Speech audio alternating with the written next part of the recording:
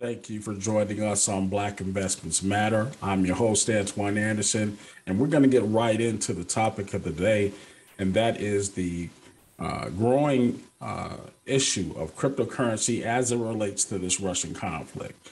Now, we already know what's happening at the gas pump and those gas prices, but what do you think are going to happen to those crypto gas prices as more and more people figure out ways to move some of that Ukrainian currency or that Russian currency into crypto?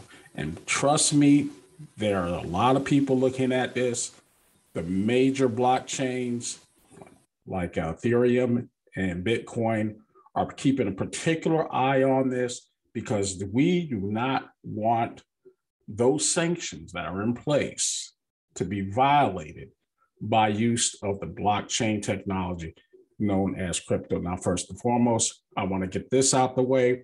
This is not financial advice. We don't do that here. What we are telling you to do or showing you is how to find information and to apply it to your lives. And hopefully you take some information like that and use it for your own good. Now, what I'm going to go ahead and do is share my screen. And we're going to get right into it. I want to draw your attention to two articles. First one is going to be the CNBC article that came out March 4th. And it's talking about the three questions that are on the minds of everybody involved with this cryptocurrency revolution as it relates to the Ukraine and Russia. First question, can cryptocurrencies like Bitcoin be used by Russia to avoid sanctions? That's a huge question. And we want to pay particular attention to this because if those sanctions are set in place so that we, as the consumer of all things, global, or as a producer or miner of cryptocurrencies, we want to make sure that it's not being used as a tool to aid and abet a hostile invader like Russia. All right. Can it be used to avoid sanctions? This is what Jean Carpal wrote yesterday on the 4th. That was 2 days ago. He said after its invasion of Ukraine, Russia has been hit with a number of economic sanctions aimed at cutting the country off from global financial systems. Key Russian figures and financial institutions have been placed on a U.S. sanctions list that effectively prohibits American firms from doing business with them. We might also want to add the Japanese government, even the Swiss. Nobody is dealing with Russia right now. Meanwhile, the ruble has dropped to a fraction of its value. The sanctions have caused Russian ruble to plunge. This has led to a debate on whether cryptocurrencies, especially Bitcoin, could be a way for those sanctions listed to This has led a debate about whether cryptocurrencies, especially Bitcoin, could be a way for those on sanctions lists to evade the restrictions. This is because Bitcoin and other digital currencies are decentralized. Now, we're going to get back to this term of decentralization and what it actually means, okay? When crypto is sent to all the users, it doesn't go through the traditional banking routes or what they call the financial plumbing. What actually happens with crypto, we use blockchain technology and a public ledger to track every transaction. Now, I take a little issue with the lumping of all the cryptocurrencies into this whole decentralized bucket because it's not actually decentralized anymore. If you've paid taxes this year, which I have, exchanges like Coinbase, things that are exchanges that are playing by the rules within the United States, they have regulatory commissions in place. A lot of rules, a lot of bureaucracy, forms. The 1099B is one of the forms that you have to fill out when you take any money out of crypto. Anything that causes a taxable event, you're going to report it.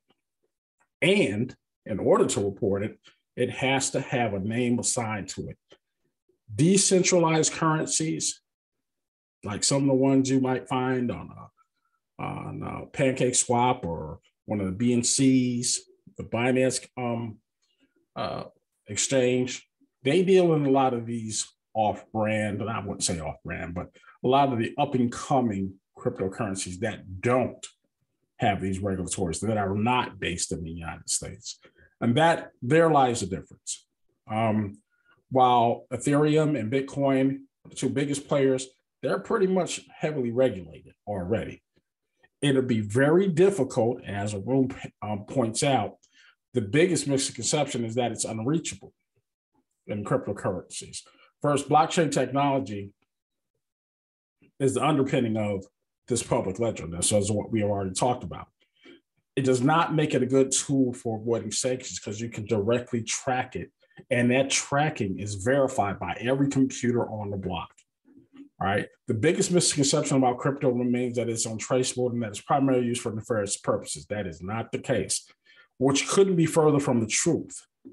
And this is Vijay Ayar, Vice President of Corporate Development and International at crypto exchange Luno. All right. Meanwhile, there isn't enough liquidity for Russian oligarchs and companies to move their money around. So all these billionaires are trying to avoid, their falling or declining fortunes as the ruble has just plunged to unimaginable depths. It's not so easy to transfer that money into a cryptocurrency because people are going to be on alert. All right. Exchanges that operate with a strong process of codes and conducts will no doubt be watchful at the moment for these funds and for nefarious organizations. This is Charles Heyer, CEO of a data firm called Crypto Compare.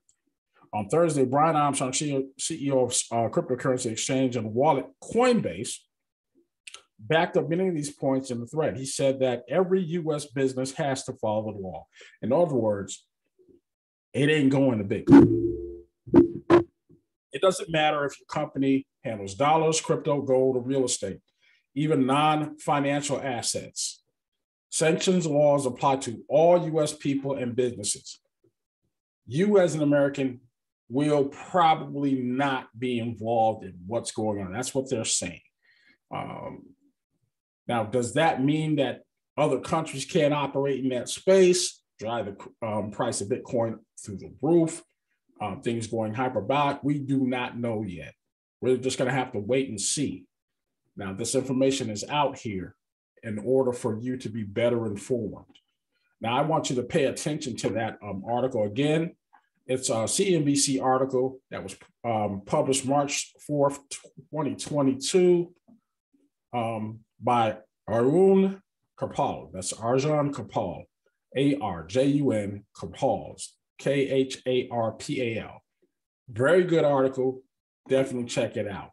The other side of the coin, no pun intended, is this article by Forbes magazine. And I want you guys to pay attention to this. Crypto Interrupted: How the Russian Invasion Dramatically Changed Ukraine's Blockchain Strategy to Focus on the War.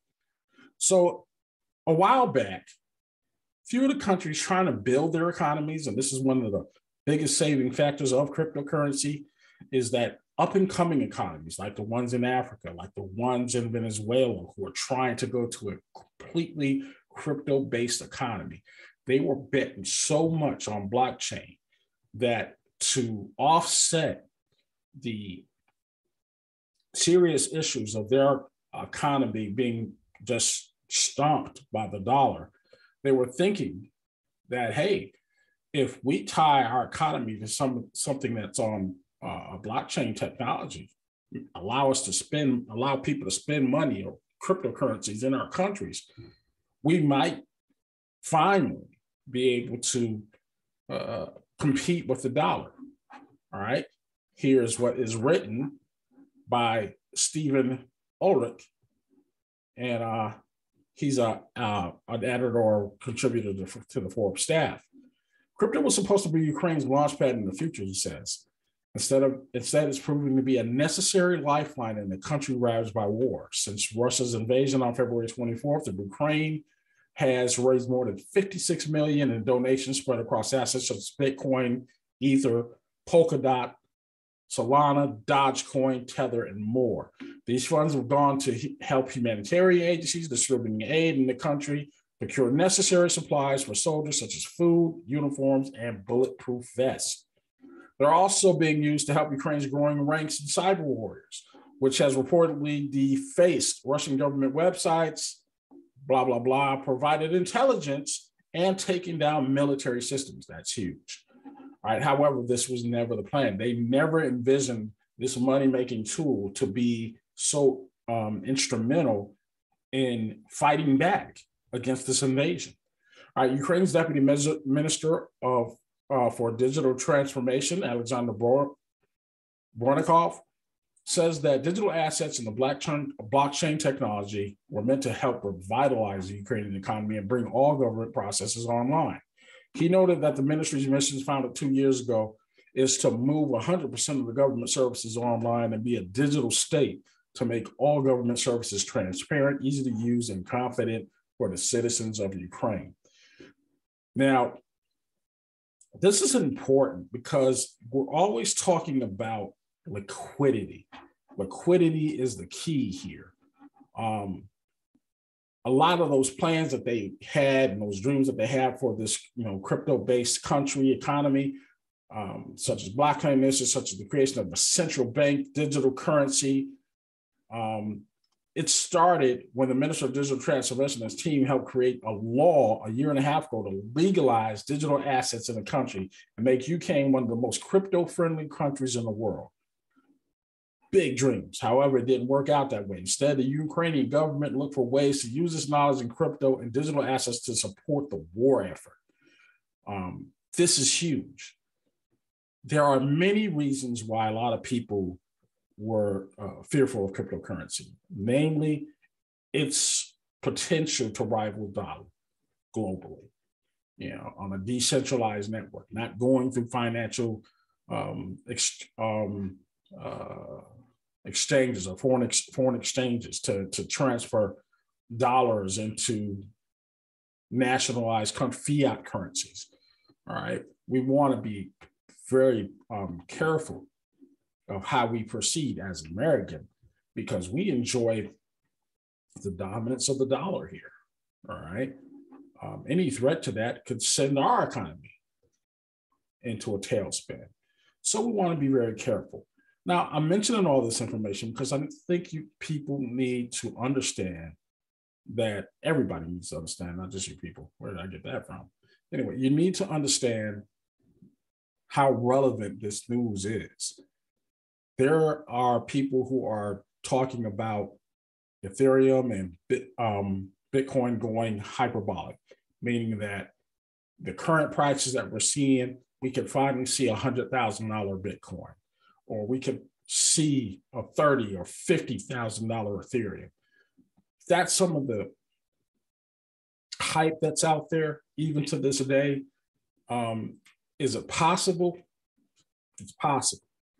But again, as I stated earlier, we're not here giving advice on what you should do. That's what you should be looking for. And paying attention to these articles are the best and only way to keep abreast of what's going on here in the crypto sphere.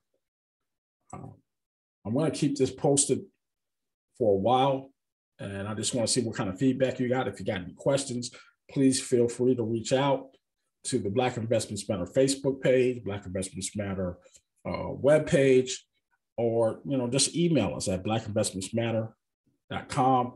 We have a bunch of opportunities, about a bunch of things going on with getting the word out. Sorry for going so long, but I think you definitely need to stay on top of this one. And I will see you on the flip side. Thank you very much.